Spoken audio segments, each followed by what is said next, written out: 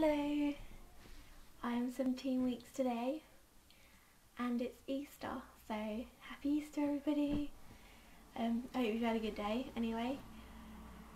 I have decided to give up work because I went back on the Tuesday and I was there for 2 hours and something happened. So I'd rather not risk the life of my baby for 120 quid a week. It's just not worth it, and obviously with being on sick pay it'll be a hell of a lot less and I can't afford to be on that, so I decided to give up and hopefully get some work at home, because there's a couple of companies around here who use home workers, so fingers crossed they can give me something so I can earn a little bit of money, because I can't go on sick pay, I can't go on job seekers for another 6 weeks or something, because I chose to give up work, not they didn't push me. So that's all fun and games at the moment, but we'll get there. Symptoms wise, these have been so painful, it's unreal. They ache, and like wearing a bra's uncomfortable and being in bed's uncomfortable, like if I rest against something. It's just a pain really, but it's all for a good reason, and you sort of learn to cope with it and find ways of sorting it out, if you know what I mean. And that's about it. That's been continuous, but yesterday I had a headache all day and then I started feeling dizzy about 5 o'clock, 6 o'clock. So I sat down for a while and then I started feeling sick. But I ate as much dinner as possible and carried on my night as normal. Tried to forget about my headache and tried to calm down and just relax. And then about 1 o'clock this morning I was physically sick, which was horrible because it was a really bad bout of it, and I pulled a muscle in my stomach. And but I haven't had that much sickness, so I can't really complain. And it's once every couple of weeks, so it's not like I've been sick constantly, and so it's not too bad. And most of the time I don't feel sick at all, so just have to sort of think about what I eat first still. But yeah. Oh, I have a new craving.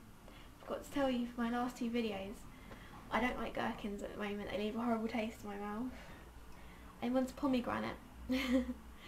I got my other half to take me to Tesco the other day to buy some because I so wanted some pomegranate. And yeah, I'm a bit obsessed at the moment, but that's easing as well.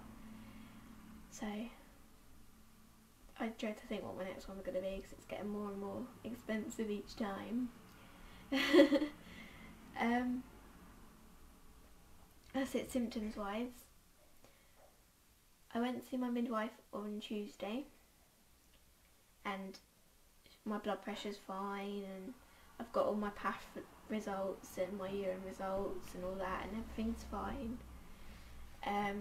Nothing to worry about there. And then I heard the heartbeat and that was 155 beats per minute, I think she wrote in my notes. And then the little rascal moved, so no belly movement yet or belly feeling or anything, and it's driving me crazy. I just want to feel the little bubble move inside me now, just so it makes it like more real, because yeah, scans and that, you sort of think wow, but I reckon that moment when you feel your baby move for the first time is going to be amazing. So fingers crossed it's soon, because I'm dying to feel it move.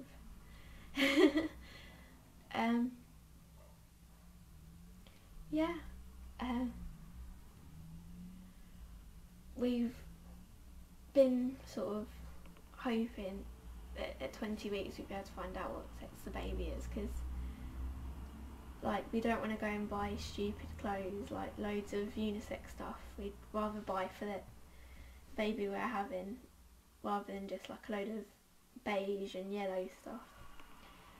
So fingers crossed baby's in a good position at my 20-week scan. If not, I have got a 21-week scan booked, as you know. So if 20 weeks baby's been a pain, I'm hoping to find out my 21. And yeah, I can't believe how fast it's going. In a way it feels really slow because I'm waiting for my next scan, but in another way I think, oh my god, I'm almost halfway through already. And it just doesn't seem real at all. And it's quite scary because we've got the main bits, we just need clothes and bottles and that's about it really. Oh, and a mattress. Because we've got a cot, but we just need a new mattress because it was a second-hand cot.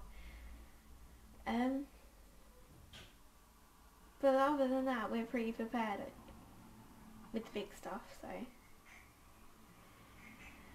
it's just waiting, and week by week it goes by, and yeah.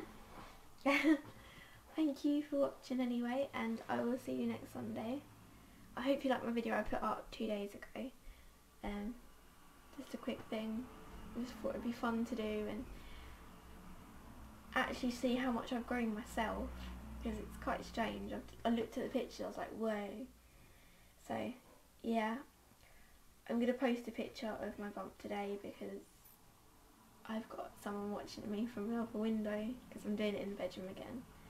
So I'll do about 3 or 4 snaps of that and add them to the end of the video. And I will see you next Sunday. Bye.